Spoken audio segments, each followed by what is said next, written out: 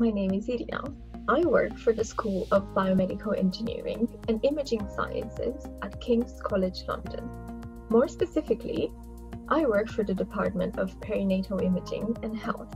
This department is made up of doctors and scientists that are studying the way brains grow and change in babies before and after they are born.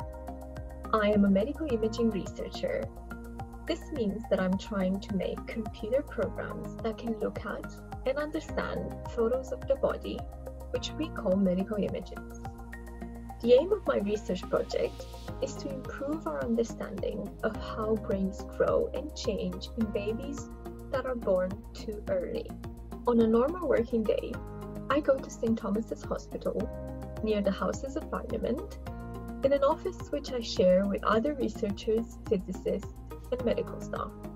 I spend most of my days reading really cool scientific articles and writing computer code to analyze the baby brain images that we have.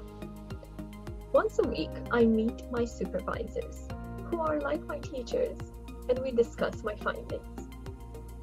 Something I love about my job is that when I create or discover something really exciting, I can share it with the world by presenting it at conferences, which are these big gatherings of experts. The best part is that conferences happen all around the world, which means that at least once a year, I can travel to a beautiful country, learn new things, and meet people who share similar interests. At the moment, I'm working from home, and it doesn't feel very different compared to being in the office. I get to see all of my friends and colleagues every day during online meetings or during our virtual tea breaks. And I can do all of these while wearing my favorite pajamas. It's been really nice to meet all of you. Goodbye.